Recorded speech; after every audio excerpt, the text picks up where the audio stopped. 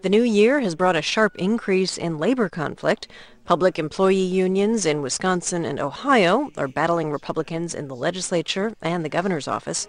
In Providence, Rhode Island, the city has fired nearly 2,000 union teachers. Teachers united will never be defeated. Even the NFL is having trouble. Owners and players are at an impasse, meaning ESPN is on the labor beat. As the clock ticks toward pigskin Armageddon, federal mediator George Cohn beckoned the owners back to the site of mediation for a... NPR's Don Gagne reports that these conflicts, taken together, highlight how the face of organized labor has changed. Unions remain a major player in American politics, pouring money and manpower into elections and other public policy debates.